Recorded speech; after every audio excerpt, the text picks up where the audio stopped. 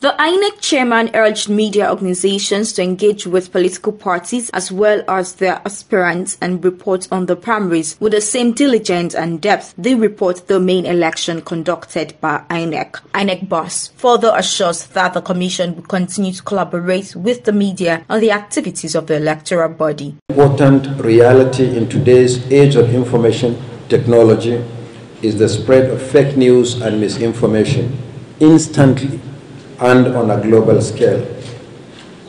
As I said on many occasions, INEC does not believe in censorship. The best antidote to fake news is greater openness and transparency. It is in furtherance of this policy that the Commission interfaces regularly with stakeholders through our regular consultative meetings.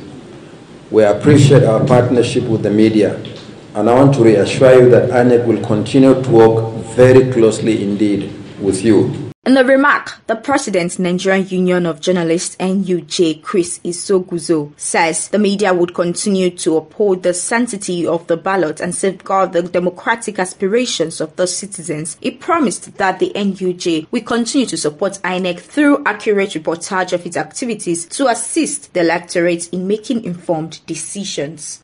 Together, we must uphold the sanctity of the ballot box and safeguard democratic aspirations of our nation.